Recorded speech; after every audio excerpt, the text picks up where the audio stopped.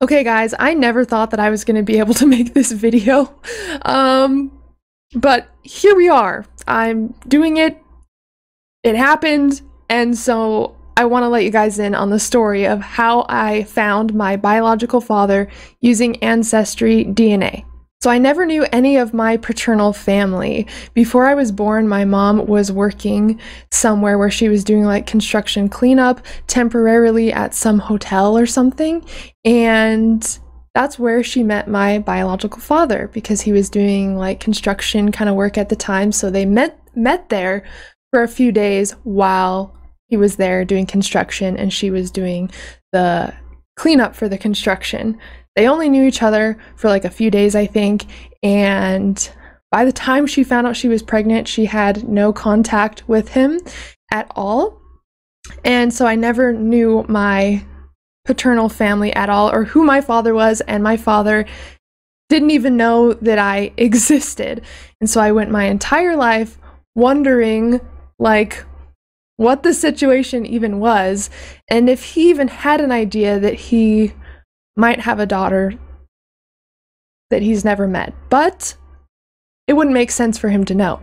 So I really never thought that I was going to be able to find him, and I don't know why it took me so long to do an Ancestry DNA test. I wanted to for a really, really long time, but with all of the healing work I've been doing, I do a lot of like healing work and inner child work, and I feel like that was part of the closure that I needed to heal in some ways and just to have closure, simply. So like 2 months ago or something, I decided to get a DNA test because this is something that I've been wanting to do again, like my entire life. And it was 8 weeks before I got my results. I was having dreams about this situation. I was getting anxious because, again, I had no idea who my biological father was or my paternal family at all. So the 8 weeks that I had to wait for the DNA test, it was a very long 8 weeks for me. But a minute before my birthday was just on the 12th of August, a minute before my birthday, so August 11th at 11:59 p.m., I got my results. So what an incredible birthday present.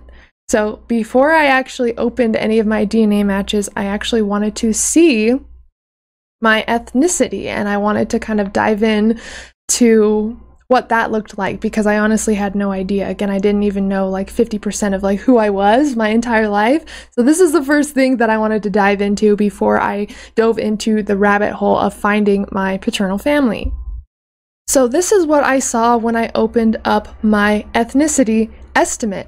I had some England and Northwestern Europe, which I expected, 32% Germanic Europe, 16% Scottish, 11% Norwegian, 5% Eastern Europe and Russian. I have 2% of the Balkans and 2% Irish. So a lot of this was surprising to me, especially like the German part. And that really spiked my interest of wanting to dive in to my DNA matches. I stayed up until like 4:30 a.m. the night that I got my results so I could dive in, and it was kind of overwhelming at first of everything that I was finding, but there is a Facebook group that I actually used, and it's called DNA Detectives, and basically you can find what's called a search angel in that group, which is someone who is willing to help you kind of find biological family using your DNA. So that's actually what I did. I kind of posted my story in there because I was still diving into it myself, because there were a lot of matches that came up, but I didn't know what a lot of the information meant, and I didn't know how to kind of tie everything together. So I reached out to someone, or someone reached out to me in that group to kind of help me with this process. So as soon as I opened my results, I saw that I had a very strong match with somebody who shared 17% of my DNA. So of course that was the first person that I kind of wanted to look into and kind of see how I was related. It says they were listed as like a first or second cousin, and of course I've never really heard of this person before. So I decided to kind of dive into that first, and I had a few cousins come up, like like 6 or 7 cousins right off the bat. So I kind of started diving into what that person's family tree looked like and trying to piece together where I kind of fit in that family tree.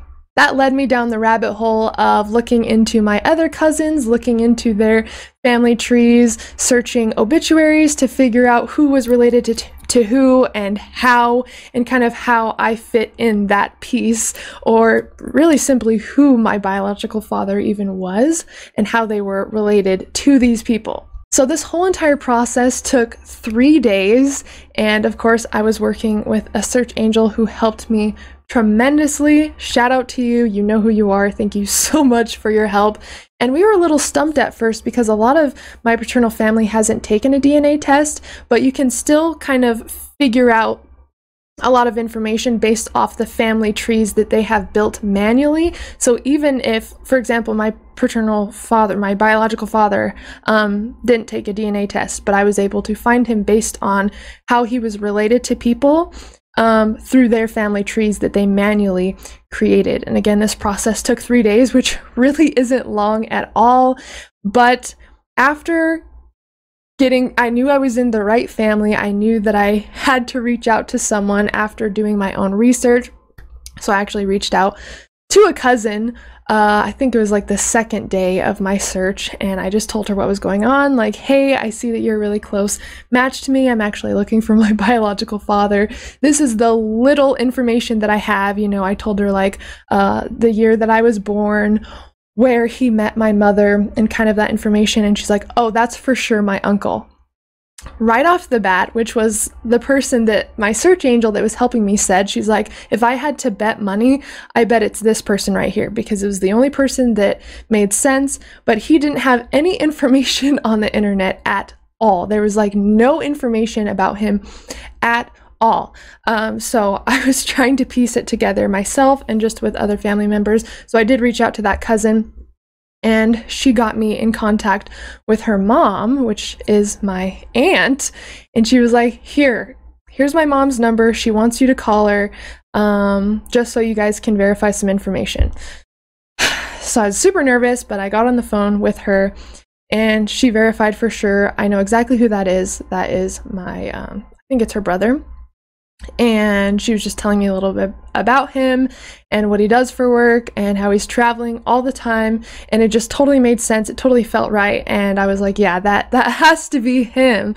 So she was like, okay, I'm gonna call him really fast, and then I'll let you know what happens.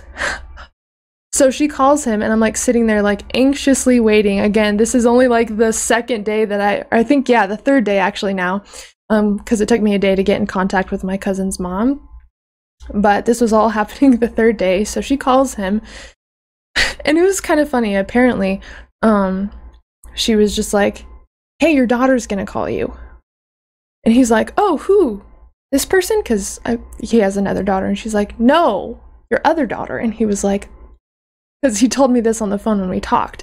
So that was probably super, super shocking for him.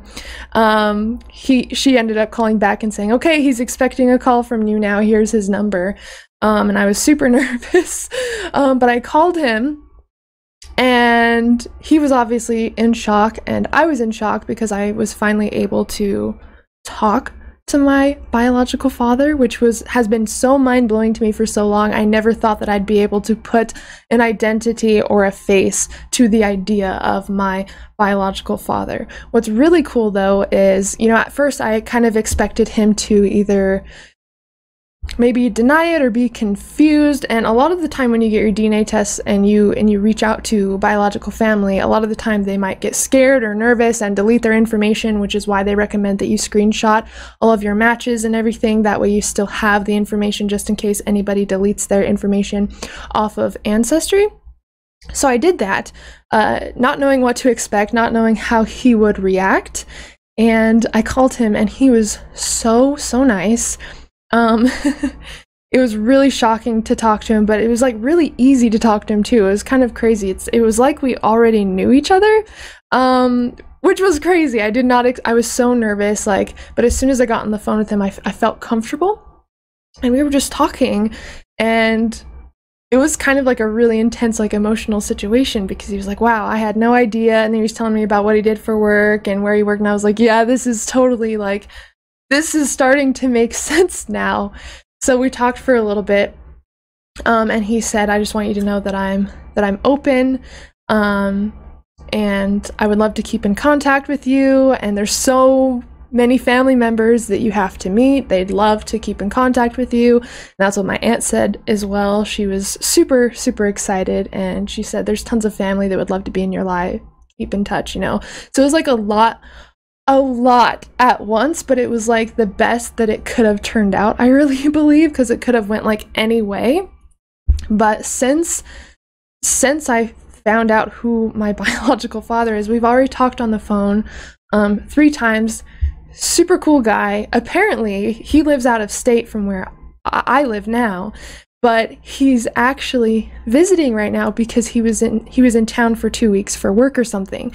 So imagine like visiting somewhere for 2 weeks, and while you're there you find out that you have a daughter you never knew about that is only 50 minutes away from where you are now. So he literally lives, he's staying super close to me, and he's been here for like 2 weeks. And so we're actually planning, it's so crazy. We're actually planning to like meet up and get lunch or something, I think within like the next week. Oh my God, this is so crazy. Again, I never thought that I'd be able to make this video. And it's still all super new. Like I don't have a ton of information on anything yet. Like, you know, of course, when I get like pictures and stuff or something, if you guys want to see, I would love to show you guys. But that's kind of where I'm at so far with this. I'm super grateful for Ancestry because at first I just wanted to find out like my ethnicity, and I was just super interested in, you know, where some of my features were from, and like just not knowing really anything about myself. I was just really, really, really curious.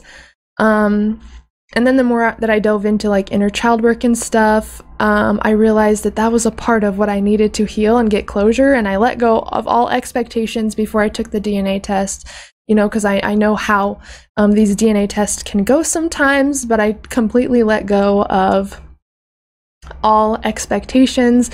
I really just wanted him to know that I exist. And that's what I told him as well.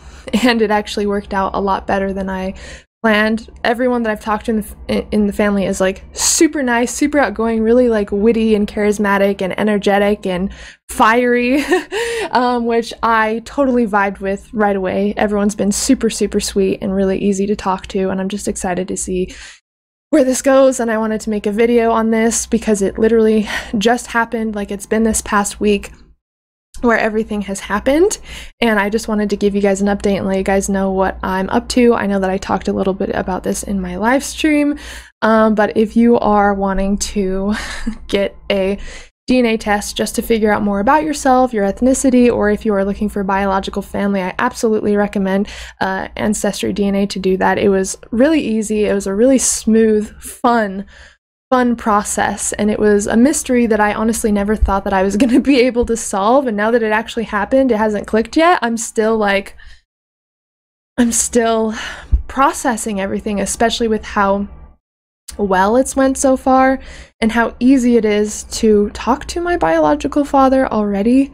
Like he just called me, like I think yesterday or the day before yesterday, and I was busy with a client, but he left me a message and he was just talking about like, oh, have you heard of this band? You need to check them out. You're gonna love them. It's like, it's just so comfortable already, and it's so weird. Like I know this doesn't happen all the time, so I'm still just processing like how crazy this is. Of course, I'm just taking it one step at a time, but I just feel so grateful that the entire process has been so like just smooth sailing, and everyone has been just so kind and polite and welcoming. And I know this was all meant to happen the way that it is happening because he's here too. Like he's literally like 50 minutes away from me. Of course, we haven't met yet, like I just said, but we're going to be hooking up something like this week to meet, so I will keep you guys updated on that. But it's just been the craziest experience I've went my entire life without knowing who my father is and wondering if he even knew that maybe I existed, if that even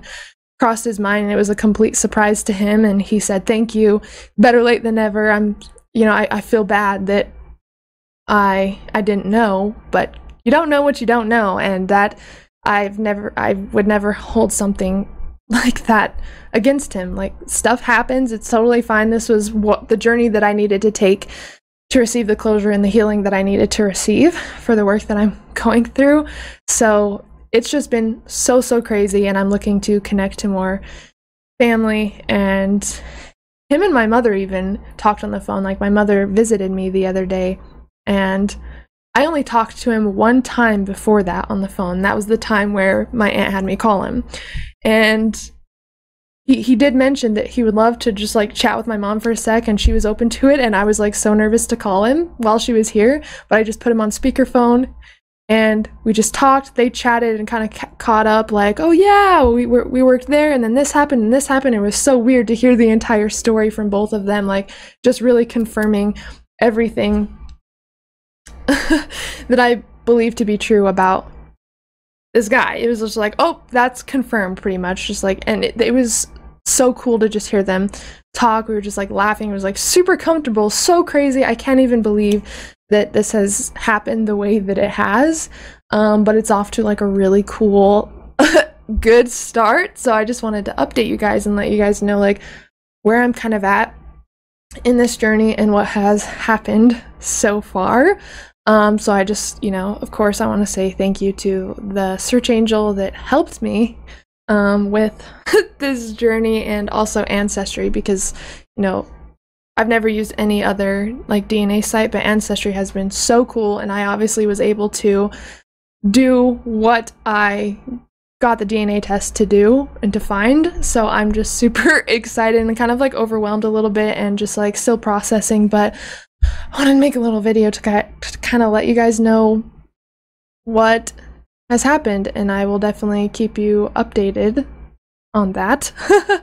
So that's really all there is to it so far. So if you guys have been on the fence about getting a DNA test, and you know, whether it's just to figure out more of your ethnicity or maybe to find biological family, I absolutely recommend doing it, because this, especially because it happened on my birthday, this is like the craziest birthday gift ever. I will definitely remember this birthday forever. So I love you guys so much. Thank you so much for tuning into this video. I really appreciate it, and I really appreciate how this all went, and it's still super crazy. Again, I'll keep you guys updated, and yeah, we will go from there. And as always, I'm sending you guys endless love and endless lucidity.